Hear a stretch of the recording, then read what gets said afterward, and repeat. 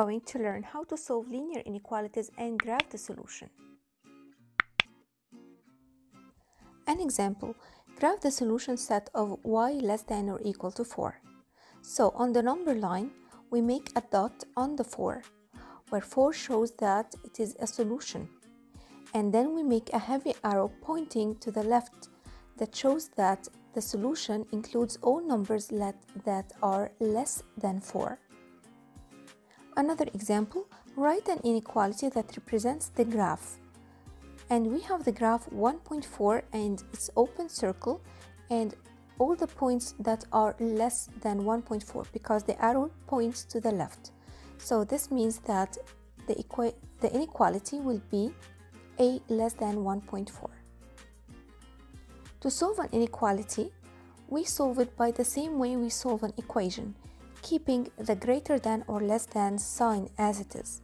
So if we have x minus 10 less than 15 and we need to solve it, so we add 10 to both sides. This means that x is less than 25. So the solution set is written as x less than 25.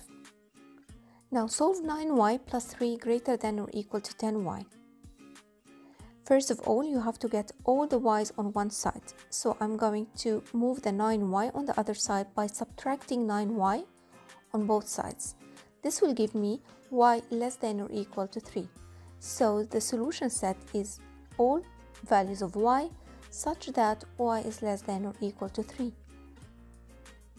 Now solve negative 2 over 5x less than or equal to 11 and graph the solution set on the number line. First of all, you have negative 2 over 5 multiplied by x. So to get rid of it, I'm going to multiply both sides of the inequality by the reciprocal of negative 2 over 5, which is negative 5 over 2. But now this is an inequality, and because it's an inequality, when I multiply or divide by a negative number, I'm going to change the sign of the symbol. Instead of less than or equal, it's gonna be greater than or equal.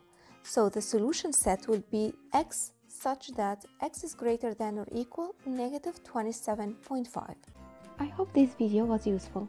If you like it, please press like, subscribe, and stay tuned for more videos. So, to the next video. Bye.